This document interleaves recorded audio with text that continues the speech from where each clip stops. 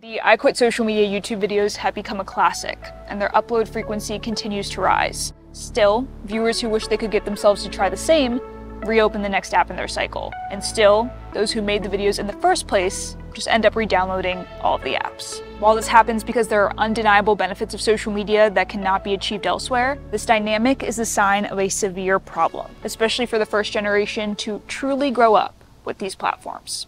Our kids have become less connected humanly to each other, and this is kind of a new phenomenon. Research shows 95% of teens are on social media. More than a third say they're on constantly. 2012 happens to be the first year the majority of Americans owned a smartphone. It's also around the time that social media use moved from relatively optional to virtually mandatory among teens. In 5th grade, literally every single one of my classmates had a phone at that time. We have a mass exodus of teachers leaving the profession because of parents and student behavior. These kids are addicted to screens.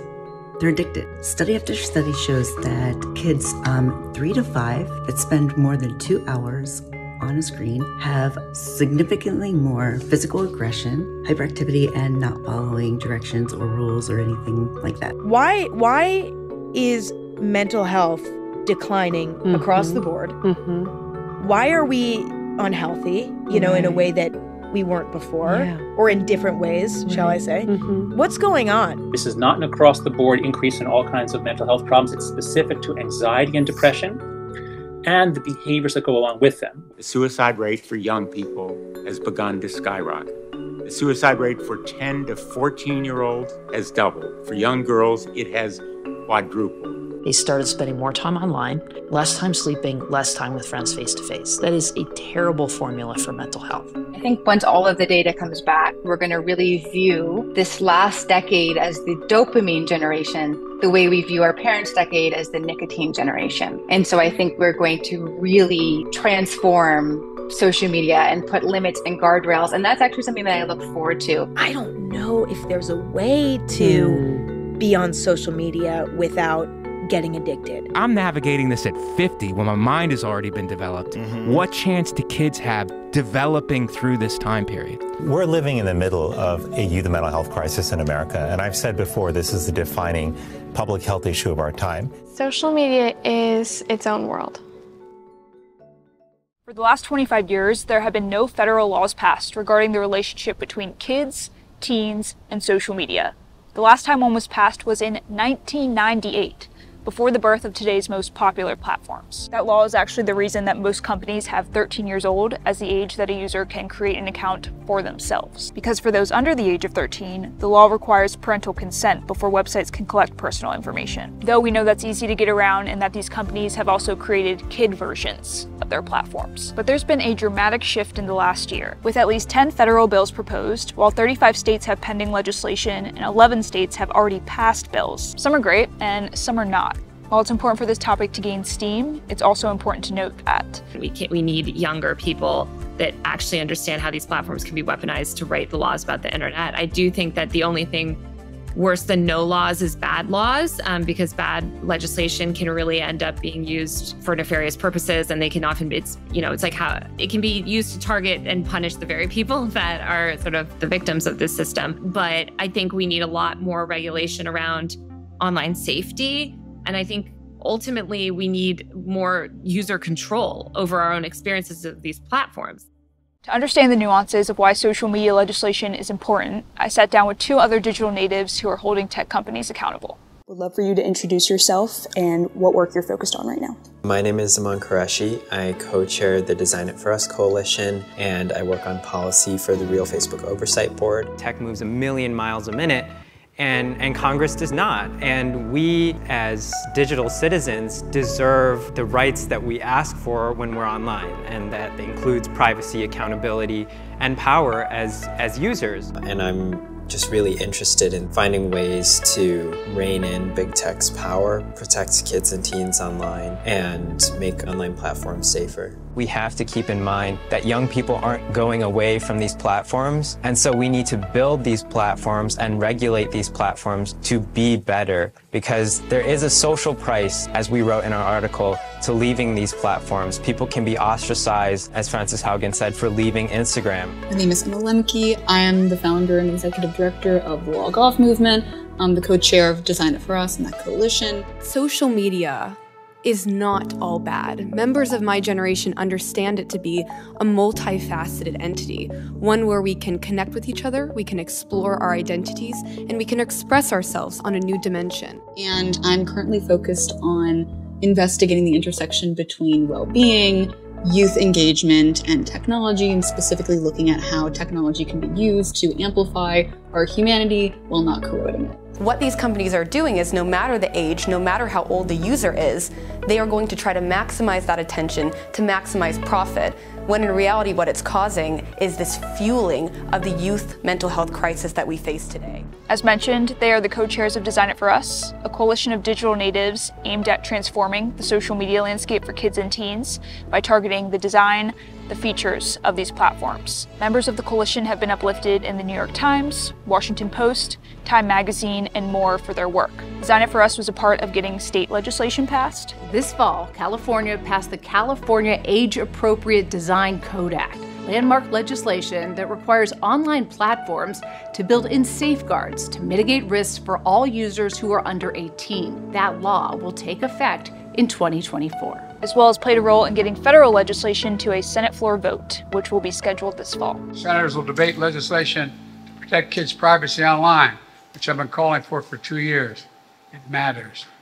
Pass it, pass it, pass it, pass it, pass it. I really mean it. Think about it. They believe that this era of self-regulation doesn't cut it, and that both state, but mostly federal legislation is necessary for future generations to have a net positive relationship with the digital world. And just so you understand how they're assessing these different proposals. On a federal level, Design It For Us currently supports 2 bills. The Kids Online Safety Act, aka KOSA, which will require platforms to enable the strongest privacy and safety settings by default, provide minors with options to disable addictive features, opt out of algorithmic recommendations, and protect their information, as well as mitigate content that promotes suicidal behaviors, eating disorders, and more. Second, the sequel to the 1998 Children's Online Privacy Protection Act, aka COPPA, which would strengthen certain protections related to the online collection, use, and disclosure of personal information of children and minors up to age 16 instead of just 13 now. No, this would not up the age for when minors could create an account for themselves. While there are bills proposed that are trying to up the age of when kids are allowed to be on social media to 16, flat out, a complete block, Design It For Us specifically supports these 2 bills because it puts pressure on social media companies to change the actual environment that minors are logging into. They have opposed federal bills like the Protecting Kids Online Act, which aside from prohibiting the recommendation of harmful content, gives parents tools to control their child's account and requires a new level of parental consent. They oppose this bill because they believe it does not address the fundamental design issues of these platforms, and instead puts more responsibility on parents, which also creates more policing and surveillance over minors. On a state level, Design It For Us has supported the age-appropriate design code bills passed in one state and introduced in various others, which target more control over privacy settings, lessening algorithmic manipulation, the ability to opt out of things like targeted advertising, preventing harmful content, and the inability to collect minors' data without parental consent. Again, focused on platform design. They oppose recent state bills that passed in Arkansas, Louisiana, and Utah, going to effect in 2024, all of which require both age verification and parental consent for those under 18, which they believe, again, do not target the design issues at hand and instead potentially cause parental surveillance and social ostracization. This was a very general overview, but there are links to all of these bills in the description to learn more and form your own opinions. Again, this is arguably the issue of our time. Let's get into it.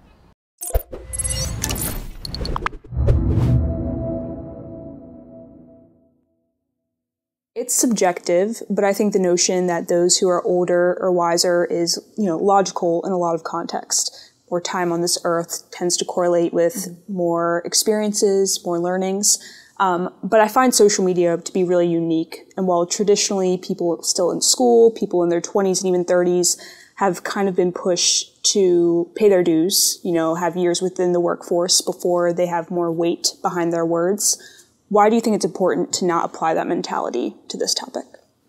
There is an inversion. The experts in the space are digital natives. And I think it is true to your point that as you grow up, it's like a blank slate. You gain more experiences, you can test yourself, learn more about the world, and through that, you can better develop your opinions. But older generations will never be able to experience what it is like to grow up during such an important developmental phase and to have Instagram in your back pocket. It's a weird world because it didn't exist previous. Like, it's not like we're dealing with something that we went through when we were children. Mm-hmm. There was no Google when we were children. Very rarely do you have one of these generational shifts where the generation that leads, like parents who guide their children, have such a different set of experiences that they don't have the context to support their children in a safe way. I got social media accounts at the age of 12. I distinctly remember all of my friends around me slowly getting it and being the last in the friend group. My daughter's 5. She's in preschool. And she came home a couple of weeks ago and asked my wife and me if she could post a picture on social media. She doesn't even have a social media account. We've never talked to her about social media, yet all of her friends are talking about this. Eventually, that magic that I had entered into the app and felt as though I had experienced wore off, and what was left was just this mirage, where I was left quantifying my worth through likes, comments, and followers, scrolling mindlessly for 5 to 6 hours a day and not understanding what was pulling me in.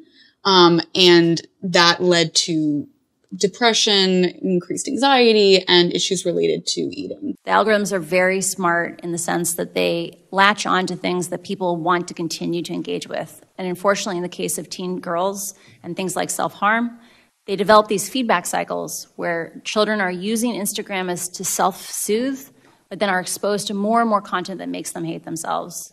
And I finally reached a breaking point when I reached for my phone like a Pavlovian response, and when I grabbed it, I finally asked, what on earth am I doing? Why have I lost control? And what features and mechanisms are at play that have resulted in this? I wouldn't say it's like an addiction, but it'll be something that like brings you joy. But then when you don't find anything on it, you'll still want to look for things that'll make you happy. I feel like at one point you were addicted to TikTok. Yeah. Do you think you were? Definitely. There's no doubt. When you reflect on the past decade of social media in regards to policy and or business practices, what stands out to you most? We sort of had this very rosy view of what the tech industry looked like 10, 15 years ago. And Silicon Valley were these cool guys in hoodies who coded, and they were going to revolutionize the world.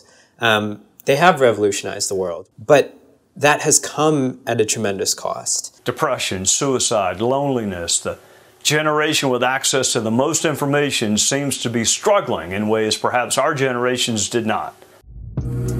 Kentucky 96 lingers over this video containing the hashtag depression. Something's wrong with me. And these videos about suffering from anxiety. It's like a reward.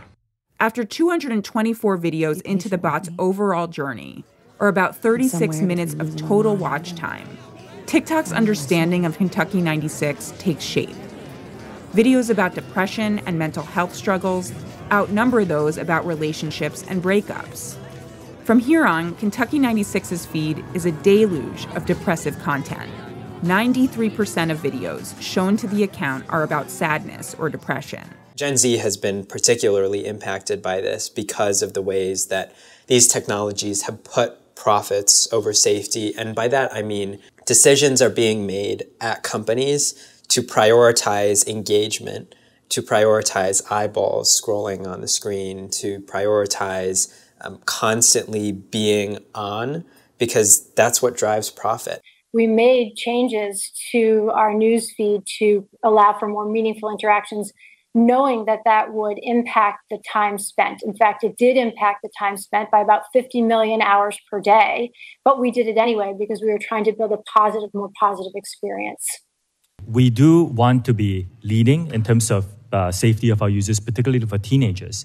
We were the first to launch a 60-minute watch limit. Yeah, let's talk about the 60-minute launch. And I'm very glad to see people, others in our industry follow. My understanding is that teens can pretty easily bypass the notification to continue using the app if they want to. I mean, let's face it, our teens are smarter than we are by half. And they know how to use the technology, and they can get around these limits if they want to. And it's disheartening because you have these trust and safety people who work inside tech who are brought in with an ethical and moral compass to deliver ideas around how to make these platforms safer. And we've spoken to some of these people before who care about the well-being of the recipients of the content that people are accessing on their platform, but they don't get the final say in these conversations. It's those CEOs and executives and the boards of these companies that ultimately continue to allow the profit-based surveillance capitalism model to continue to perpetuate. And that, I think, has been the most surprising to me, is that in other industries, when we have safety flaws or defects that could potentially harm a huge amount of people in a country or around the world, typically we do something to address it. Sometimes it takes time. Sometimes, you have to put out more research and garner support around it. But we've been doing this now for years. This generation of children will grow up under a level of surveillance well beyond any previous one. Children were also struggling before the pandemic: bullying, violence, trauma, and the harms of social media. As Frances Haugen, who is here tonight with us, has shown, we must hold social media platforms accountable for the national experiment they're conducting on our children for profit. An argument that often comes up is that it is the parents' job to regulate their children's relationship with social media, not the government's. What do you think of this sentiment? I think it quite frankly is bullshit, because the onus should not be put on the parent or the individual to not become addicted and to be pulled into these spirals and these echo chambers. They find themselves as pitted against some of the best product designers in the world who have designed these platforms to maximize the amount of time that kids spend on these platforms. Who keep coming up with new ways to get teenagers addicted.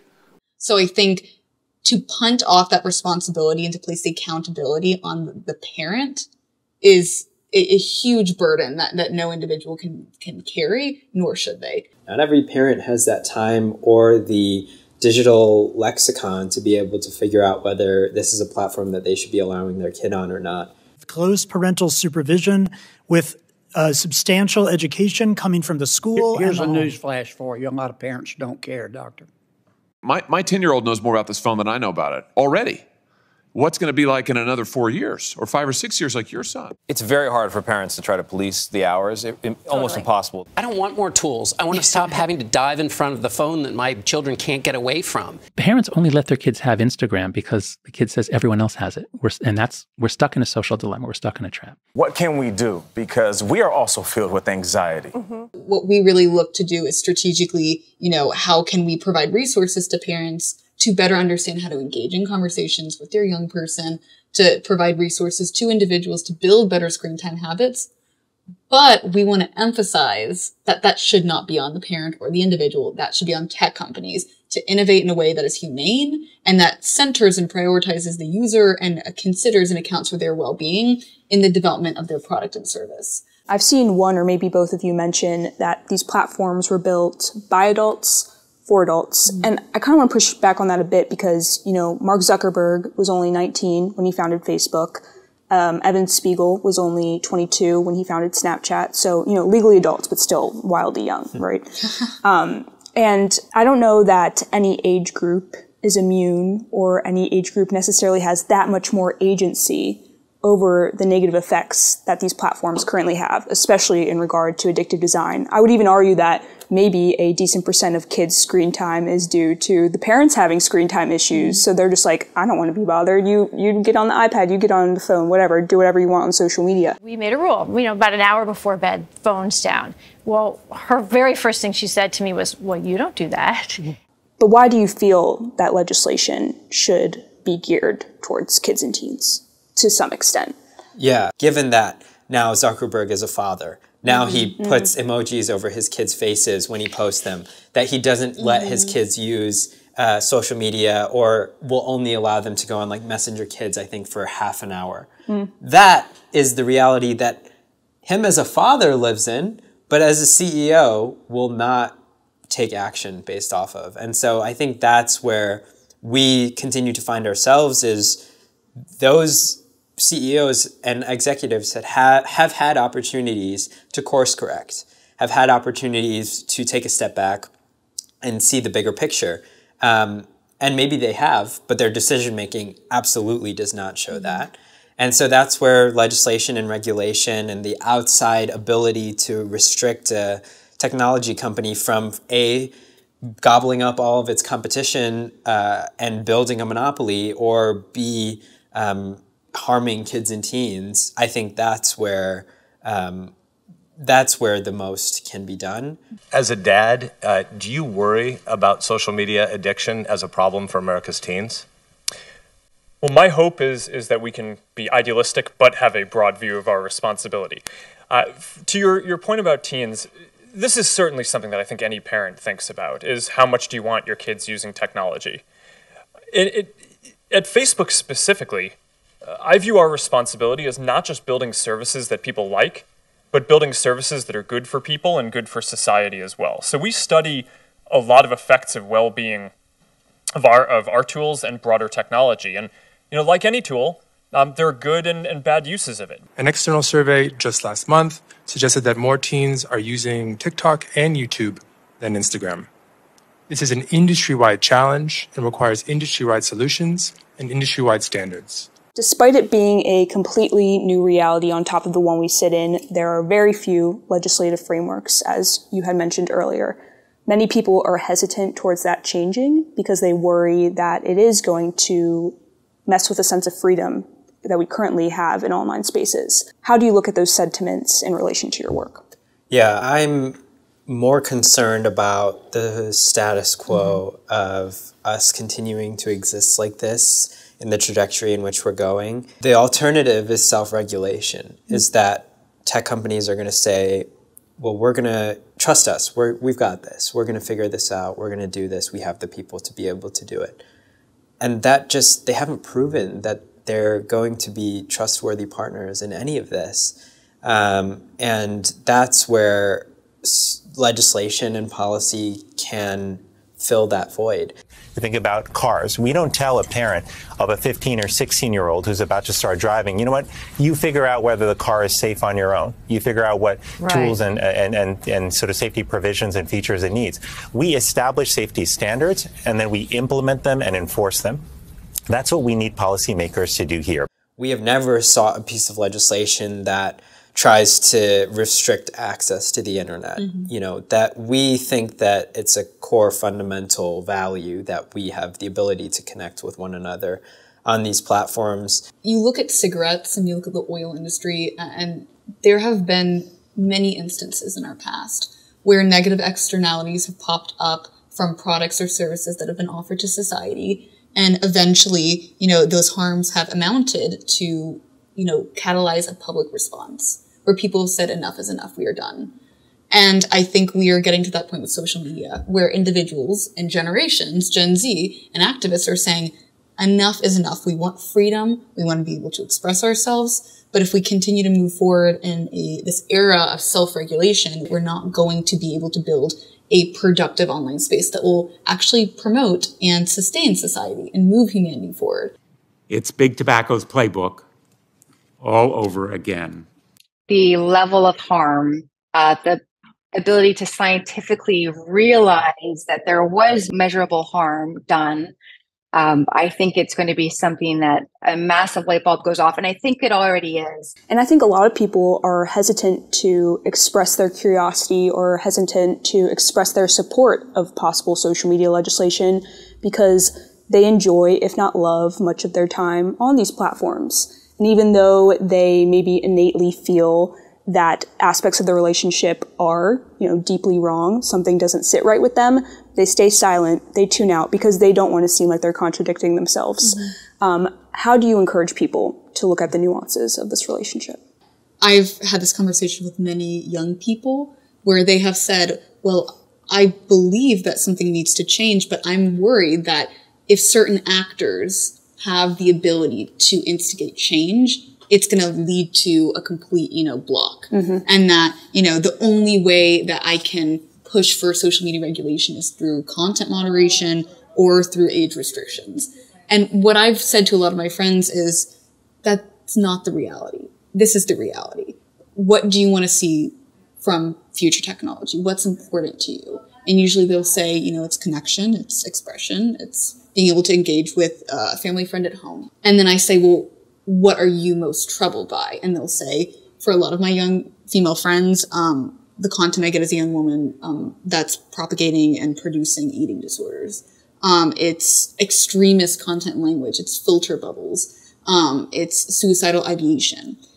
And usually it's through discussing and unpacking, where my friends and the individuals around me find that it's difficult to support social media. It's through that entry point that I can say, well, those are things that can be hyperfixated on and we can address. A new poll just came out today that said 81% of teens want to see safety by design features on social media. The theory of change, I think, has not been digestible for a lot of young people. It's been a wonky ivory tower DC political conversation.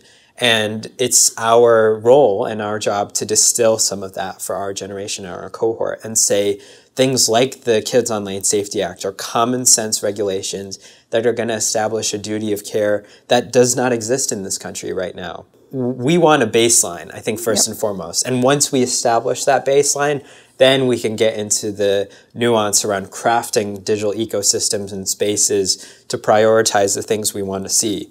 But we need that structure, that foundation first. You shouldn't feel like it's your fault when you feel so addicted to your phone, because there's a massive asymmetry between the 1,000 people behind the screen and the supercomputers that are pointed at our brains to try to predict the perfect thing to get us to stay longer. Hopefully that's illuminating and clarifying to people and gives us back some agency. Like we do in the real world, we need to protect our kids in the virtual world. This is not a partisan issue. You became one of the first within our generation to testify in front of Congress regarding tech policy. What was your mindset going into that experience, and what were your takeaways from those moments? I was very surprised that I was being invited to come and speak on behalf of Gen Z. I have heard as members of my generation have expressed concern not just for our own well-being, but for younger siblings, for cousins, and for all those to come after us. While our stories may differ, we share the frustration of being portrayed as passive victims of big tech. We are ready to be active agents of change, rebuilding new and safer online spaces for the next generation. 10 years from now, social media will not be what it is today. It will be what members of my generation build it to be. We want to build it differently. We want to build it right. So I was incredibly excited and grateful for that opportunity to help bridge the informational gap.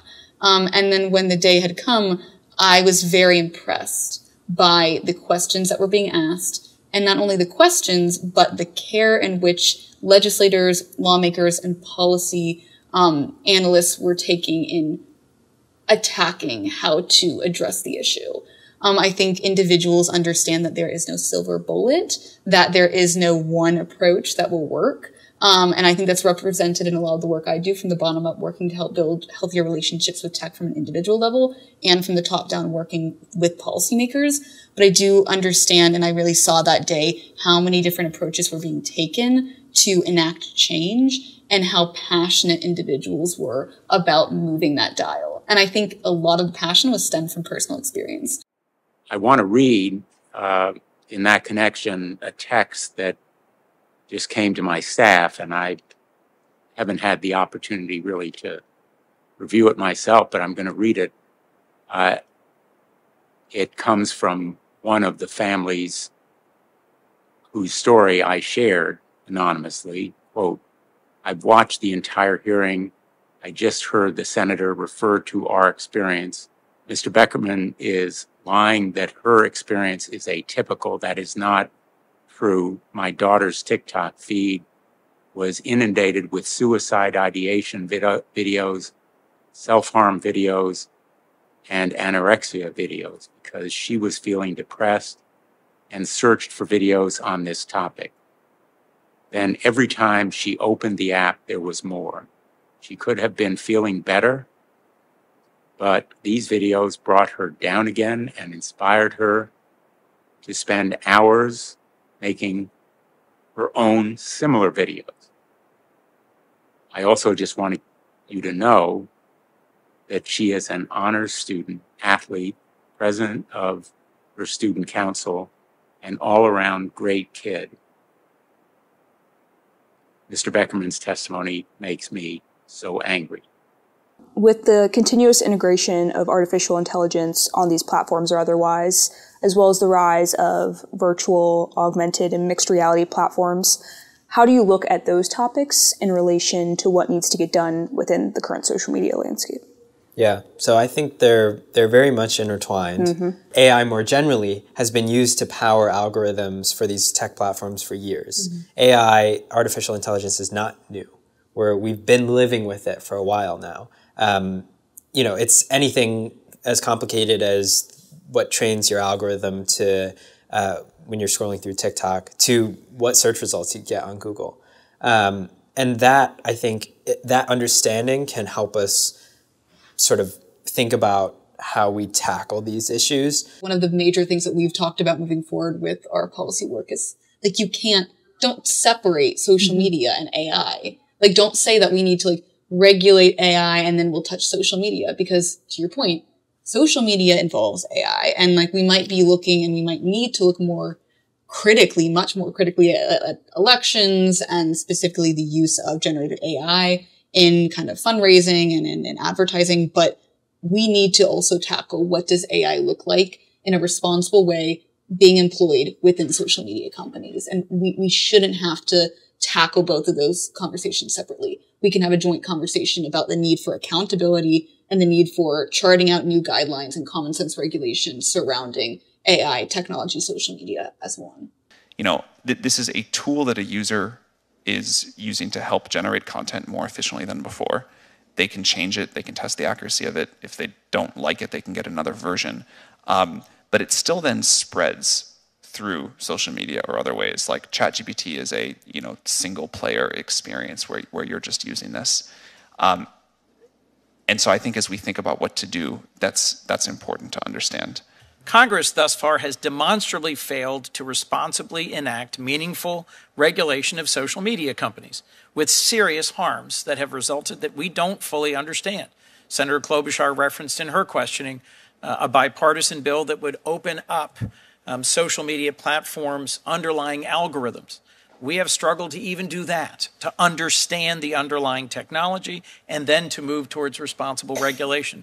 We cannot afford to be as late to responsibly regulating generative AI as we have been to social media, because the consequences, both positive and negative, will exceed those of social media by orders of magnitude. China has been taking major steps to mitigate kids and teens' media addiction, specifically on digital platforms. We're talking three things. First, some of the viewers may already be aware, but 2 years ago, the country instituted a strict 3-hour-per-week limit for children on video games, which is enforced through real name registration with a valid ID or facial recognition, helping to prevent kids from bypassing those limits with siblings or parents' accounts. The government was willing to give the gaming market a major hit. By the first quarter of 2023, China's leading company experienced a 96% decrease in gaming hours and a 90% decrease in gaming spending from those under 18. Second, Douyin, their TikTok equivalent, has had restrictions. People kind of know this, with the app not being accessible from 10 p.m. to 6 a.m., daily usage being limited to 40 minutes per day, and the content skewing towards edutainment/STEM. And lastly, third, this is new, they're doubling down and putting a comprehensive set of regulations on how children use all apps, which will be called Minors Mode. The government will be working with 3 stakeholders: app developers, app store providers, as well as the makers of smart devices. For kids under 8, they will only be able to use smartphones for 40 minutes per day, and any content consumed will be related to education, hobbies and interests, or liberal arts. Once they turn 8, they graduate to 60 minutes of screen time, and there will also be entertainment content with positive guidance. The European Union, which includes 27 countries, has been continuously looked at as ahead of others in legislating the social media landscape, but even their decisions don't yet get into this territory. What do you think U.S. government officials, for better or worse, have to learn from what China's doing? There's just been such an anti-China sentiment from this government that on both sides of the aisle. I'm sure there are lessons to take from what they're doing, and I think it is telling as well that the government of China is so concerned about the impacts of social media on its younger users. I mean, I have no doubt that I'm sure they look at U.S. kids, American kids, and go, that's not a reality that we want to create for ourselves. The idea that you should shut down social media from like 10 to 6 a.m. I'm not saying that's what we need to do. I understand logistically, like, I'm very happy that we are in an environment in a country that does prioritize like freedom and like for those individuals that need community online. Like, you don't want to put up enormous barriers. You want to make the online world safer when you decide to enter it. But all I'm saying is sleep is an incredibly important thing for your own development, for your personal well-being, and for a mental health crisis. To me, it makes a lot of sense too that we would want to reprioritize the need for recovery and sleep. Like, ask any individual who works in psychology or neuroscience. Sleep is incredibly important. And I know I spent a large portion of my years heavily addicted at like 2 a.m. scrolling. So it's like, my question is, how can we also as a society prioritize like setting out that time? How can we reprioritize being a human being and like making sure that our fundamental needs are met first to then use social media as a tool rather than it using us? Because right now, if we can't put down our screens, if a young person is so addicted and feels like they have to be on at all times, that's phones and that's big tech companies using us. We truly are the product at that point. And I do think that we are in a country and we are in a society that really emphasizes being your own person, having personal agency, determining your future. And how is it that we can live in that mentality, but also in a situation where we are not determining our future, we're not determining our time because our attention is consistently being taken away from us? I think we need to, as a society, really think critically about like reprioritizing what is most important to us, needing to meet our needs. And then I think we can have a conversation then about if these are our needs and our objective, connection, expression, exploration, finding communities, let's take the online world and really make sure that those are portions that are protected and really work critically to chip away at harmful negative externalities. Instagram and TikTok are raising our children. Our children are spending more time with them than they are talking to us, and those platforms channel the enormous force of peer pressure and peer norms onto them. Just like so long as a whale's worth more dead than alive and a tree is worth more as lumber than as a tree, in this model on technology, social media today, we're worth more when we're addicted, distracted, outraged, polarized, and disinformed, because that means that we have been successfully influenced to use these products and to be successful for advertisers. With more parents starting to prominently feature their children on, public platforms, again, algorithmically charged platforms, is Design It For Us currently thinking about that realm of online privacy for children? Illinois is now the first state in the country to pass a law establishing earnings protections for minors who are featured in online videos. The law allows teenagers over 18 to take legal action against their parents if they are featured in monetized social media videos and not properly compensated. The new law takes effect July 1st of next year. Wow, brave new world we're living in. We have not begun to, I think, unpack that just yet because right now we're kind of hyper fixated on what's coming up right now in Congress and how can we play a role at the state and federal level, pushing larger, protections for kids online. But I think the beauty of what we're creating is it's meant to be sustainable. It's meant to be a youth-led coalition that is equipped and that is willing to expand, to add in more voices and perspectives, and through that expansion, look at how we can critically engage in conversations related to protecting kids online from that perspective of how are kids portrayed at a younger age through parents. But we've not unpacked that just yet.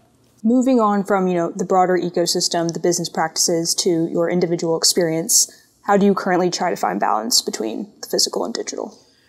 The best part about this is that we understand what's happening on the back end.